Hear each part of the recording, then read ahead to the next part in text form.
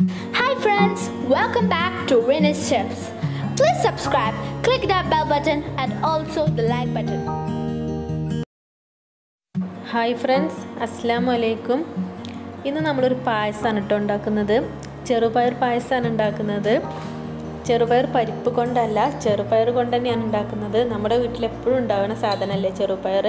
നമുക്ക് എളുപ്പമാണെങ്കിൽ ഉണ്ടാക്കാവുന്ന ഒരു പായസമാണ് ട്ടോ ഇത്. ഓക്കെ, നമ്മുടെ ചാനൽ സബ്സ്ക്രൈബ് ചെയ്യാത്തവർ ചെയ്യാൻ മറക്കരുത്.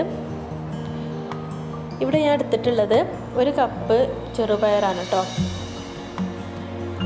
ഞാനൊരു 2 മണിക്കൂർ മുമ്പ് കുതിർക്കാൻ വെച്ചിരുന്നു. കുതിർത്ത് വെക്കുകയാണെങ്കിൽ പെട്ടെന്ന് വേവും. ഇതൊരു കുക്കറിൽ ഇട്ടിട്ടുണ്ട്. ആവശ്യത്തിന് വെള്ളം ഒഴിച്ചു കൊടുക്കുക കേട്ടോ. ചെറുപയറിൻ്റെ മുകളിലായിട്ട് വെള്ളം വെച്ച് കൊടുക്കുക.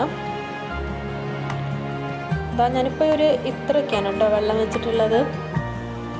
ഇനി നമുക്ക് കുക്കർ അടച്ച് വെക്കാം. ഒരു 4 വിസിൽ വന്നപ്പോഴേക്കും വെന്തിട്ടുണ്ട്.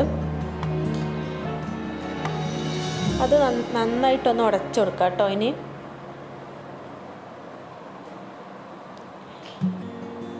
ഇനി വേണ്ടത്, ഞാനിപ്പോൾ 3 ശർക്കരയാണ് എടുത്തിട്ടുള്ളത്. അതിലേക്ക് കുറച്ച് വെള്ളം വെച്ചിട്ട് നമുക്ക് ഉരുക്കിയെടുക്കാം കേട്ടോ. ഈ ഉരുക്കിയെടുത്ത ശർക്കര നമുക്ക് ഈ പായസത്തിലോട്ട് അരിച്ച് ചേർക്കാം. എപ്പോഴും അരിച്ച് ചേർക്കുന്നതാണ് നല്ലത് കേട്ടോ. ഇത് നന്നായിട്ടൊന്ന് മിക്സ് ചെയ്തിട്ട് നമുക്കൊന്നും കൂടി അടുപ്പത്ത് വെക്കാം.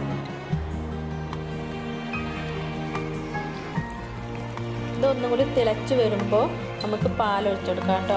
ഞാനിപ്പോൾ 2 ഗ്ലാസ് പാലാണ് ഇതിലോട്ട് ഒഴിച്ചെടുത്തത്. ഞാൻ പശുവും പാൽ തന്നെയാണ് ചേർത്ത് കൊടുത്തത്. നിങ്ങൾക്ക് വേണമെങ്കിൽ തേങ്ങാപ്പാലും ചേർത്ത് കൊടുക്കാം.